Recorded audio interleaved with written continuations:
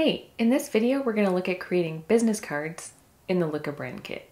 So I'm going to start on the brand kit homepage and click business cards, and that's going to generate a bunch of designs to review. These are going to include my brand colors, my logo, and also my contact information. And how you get that information on the card, if you haven't done this already, click Edit Brand in the top right corner of your screen, and you'll be asked to choose a couple of preferences and fill out your contact information, and that way it'll pull into all your designs that include that information. So super simple, so definitely do that if you haven't already.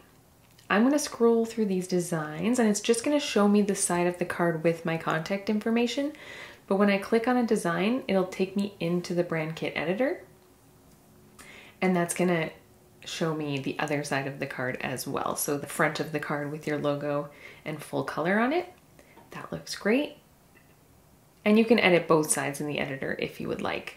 I'm just going to do a couple of quick edits to this side. So if you want to edit text, simply click on it, make some changes here. And say I want to change this logo to match the color on the front of my card.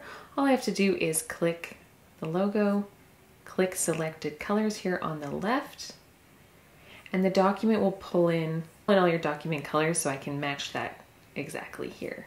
Click that. Great, so once I'm ready to go, I just click export, and I can include crop marks and bleed if I'm sending to a printer.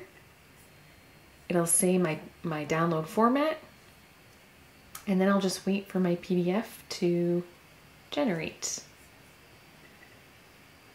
And there you go, both sides of your business card ready to send to any printer. Thanks for watching and have fun creating.